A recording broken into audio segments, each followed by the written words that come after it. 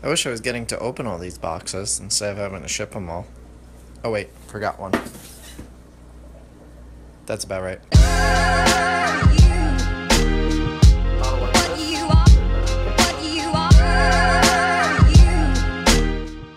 Oi, she just can't do it, Captain.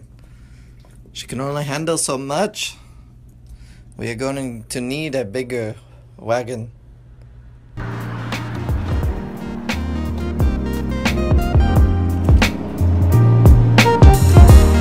Every week, this seems to get taller and taller. It's only about 1 or 2 boxes left from being as tall as me, and I'm almost, what am I, 5'8", 5'9"? It's pretty tall. Anyway guys, stay tuned.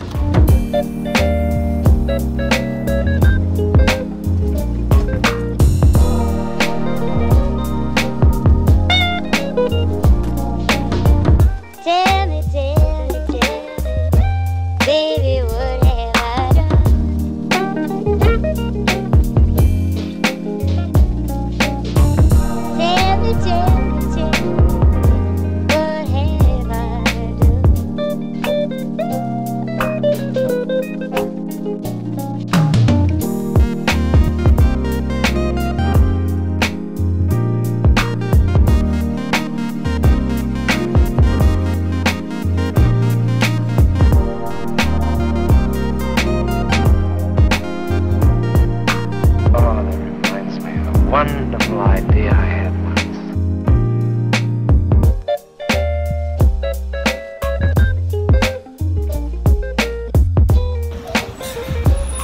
Let's go inside now.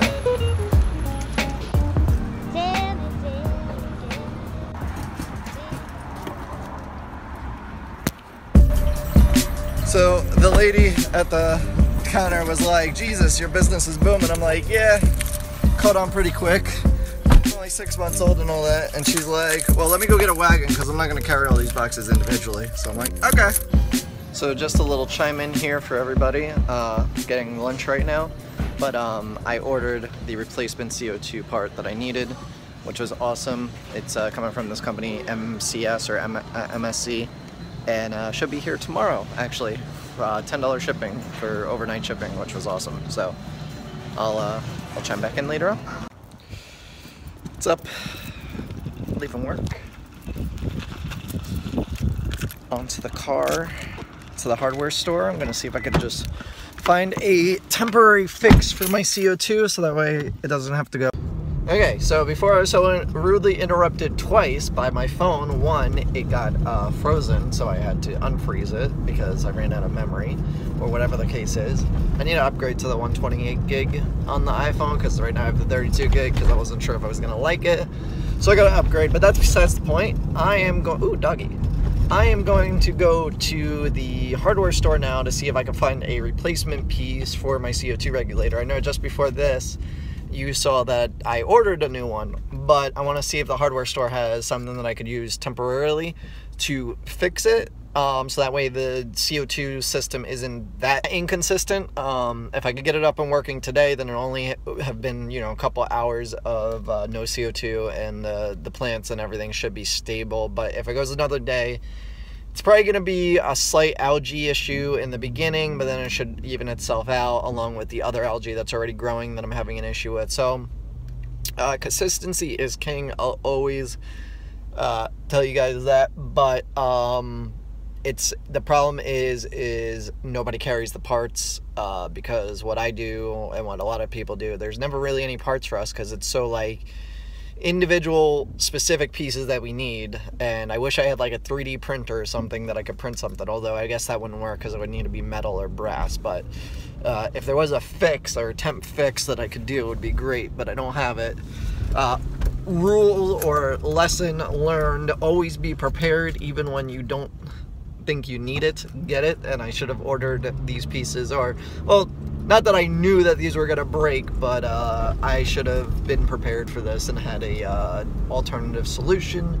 So I ordered extra so that way I have them in the future, and I'm gonna do so with a lot of the other CO2 pieces that I have, just in case they go bad or something's wrong with them. You never know with this type of equipment, and because it's so difficult and you have to ship them because you can't get them locally, it just pays to buy extra in the beginning and not have to worry about it when the emergency comes and you're like, oh crap, this broke on me and I need it and my system's gonna go out of whack without it. So that's my little 2.5 minute rant.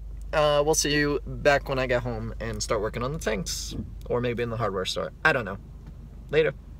Hardware store. Let's see what they got. What's going on, guys? It's about 5:30. The hardware store was no good on finding the piece that I needed. They said that's way too small. That's what she said. Anyway, walking the doggy, as you can see. I'm about to go back upstairs here in a minute and pack about, I think, 11 more orders, and that'll do it for this week, hopefully. So busy over where I live. I can't wait to be on a nice new quiet block. And he's taking forever to pee. Walter, pee. Pee, Walter. Pee. Pee. Don't look at me. Pee. Go pee. Don't worry about everybody else. He's too busy looking around. Anyway, so I'll check in a little bit.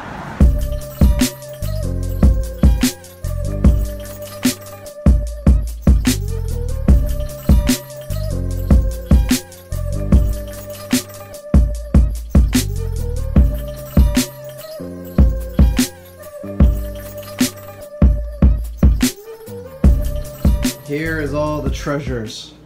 No, just kidding. These are all the orders. I gotta insulate them, put them with the heat pack if they need them, although it's starting to warm up, so not a whole lot of orders need them. And yeah, these are going out. I'm gonna show in a future video on how to insulate these properly using that stuff. You wanna know what that is? Not telling you. Pikachu backpack. Anyway, yeah, so that's where we're at right now. Yeah, Dustin, is this a skank tank yet? Look at all this. Floating, nothing rooted here. This one too. Skank tanks.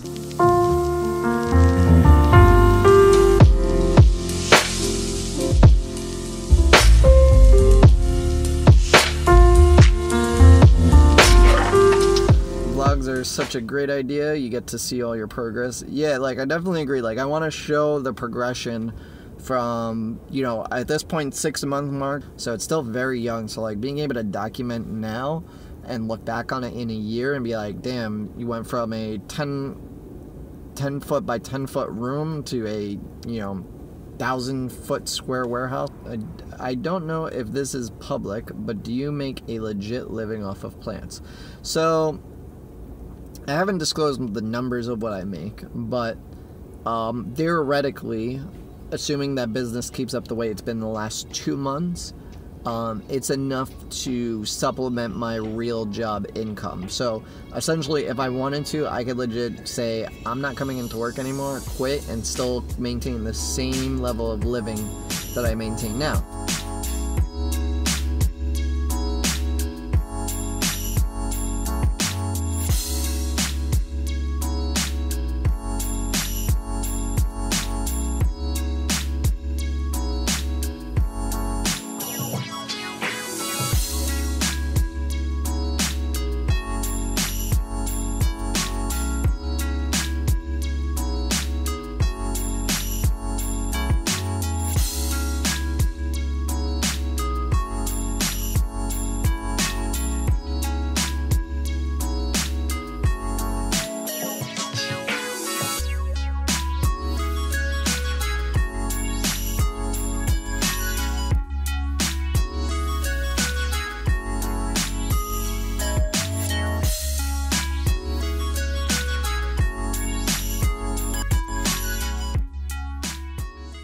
So that's how I ship, in case you want to know how you ship plants in the cold weather with a heat pack.